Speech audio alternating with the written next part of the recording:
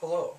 In this lesson, I'm going to use the properties of integers with exponents to generate equivalent expressions when we're multiplying and dividing. So 2 to the third times 2 to the second. When the bases are the same, we add the exponents. So 2 to the third times 2 to the second, or 2 squared, equals 2 to the fifth power, which equals 32.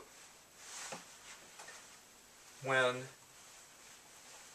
the bases are the same and the exponents, and they have exponents, when you're dividing, you subtract the exponents. So it's 3 to the second power. 3 squared equals 9.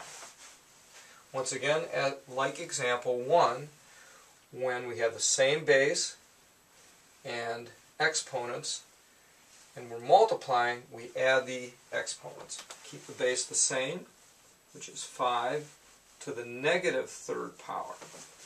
A negative power means that you have the reciprocal of 5 to the third, which is 1 over 125. I hope this was helpful.